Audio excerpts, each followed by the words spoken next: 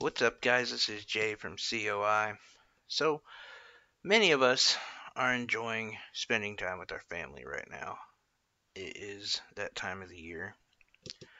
Yet, there's a certain group in America right now that are in cages, that can't be with their family. And we don't care. Media are talking about impeachment. Um, Even the activists aren't talking about it. I feel like we did something already because ICE and the administration was forced to say that it's not going to be standard practice to separate children anymore. That doesn't mean they don't do it. It means it's not standard practice. But we feel like we had a win. Or maybe we just got tired of it. I don't know. But it seems like America has forgotten that we have concentration camps here. We have over 200 of them, filled to the brim with migrants, with refugees from countries that are war torn by drug lords and corruption. Corruption and drug lords that America, in a lot of ways, is responsible for. I titled this video The Next Holocaust. And it has to do with the fact that it could happen here. And it could happen here as a complete result of what we're seeing right now. Media moves too fast, we forget. We move the, excuse my analogy here, but we moved the fist a little bit deeper in. Um, Meaning we're not yelling at the top of our lungs. We're not writing to our Congress people about keeping these people detained for God knows how long, up to 7 years in many cases, if not longer. We're not doing any of that. What's it going to take? Well, I myself reported that we're not vaccinating them, that the conditions are awful. I just did this a couple weeks ago. Mass media hasn't. Not even our progressive brethren like Kyle Kalinske or Jimmy Dore or any of those people are talking about it. Meh, it's old news. Is it going to be when they kill a couple of them? Is it going to be when torture, forced labor? Well, it can't be forced labor because that's already happening in a lot of these places. What's it going to be? Now, why I say specifically Holocaust is because I recently just saw a documentary and I learned a few things that I had no idea. Number one, the first German concentration camp was established in the 1920s. Yeah, like 10 years before we're even familiar with their usage. And people were kept there. And it became a problem. I wouldn't say majority, but a lot of German people had a huge issue with these. And it caused a lot of conflict. So they got shut down for a while. Then they got reopened and people kind of forgot about them. And, well, it happens.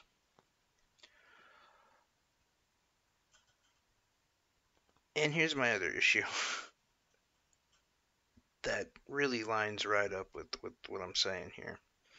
Is some of these Nazis and SS members after World War II, they were given psychological tests.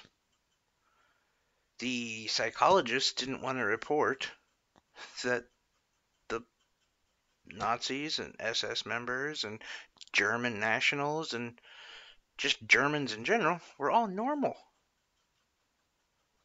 They said they would have passed many tests. They would have been allowed into our military. They would have been allowed into our military and police departments today by some of these tests. And that makes you wonder, well, how did this happen? And it happened because 20 years prior, they set the standard that it's okay to put people in cages. And the Germans just kind of got used to it. Yeah, it kind of sucks, but what are you gonna do? Then they pushed it a little bit every year, every couple years, until it just became a norm. And a lot of the German people didn't actually even know what was happening at the death camps. They did know about the concentration camps, but hey, there was no murdering going on, or at least they thought. It's depressing to think about the fact that that could happen here. I don't think it will. I really don't. Um, there's a huge difference in time frame. I can't think of another Western country that will ever be turned like that. But there is some interesting analogies. Um, for instance, when you compare some of the SS members, their statements, and you compare them with what ISIS people have said, they line up eerily close. Um, in fact, one of our congresswomen went to a detention center, and she talked about the atrocities and how horrible it was, and that they should be shut down. The disgusting living conditions, the inadequate food, the inadequate sanitation, and inadequate of space. Then one of our right wing congressmen went, and he said this was a tool by the left. These places are fine. This is just the left making a big deal out of nothing. And I bet you're thinking, I think I know what you're talking about. That was Steve King, right? No, actually, that happened in Germany in the 20s. And yeah, you'd be right. It also happened with Steve King and Ocasio-Cortez. Weird, right? I mean, almost completely the same thing. And when asked about the things that they're forced to do, ICE members have often said, look, I'm a parent too. This is pretty difficult.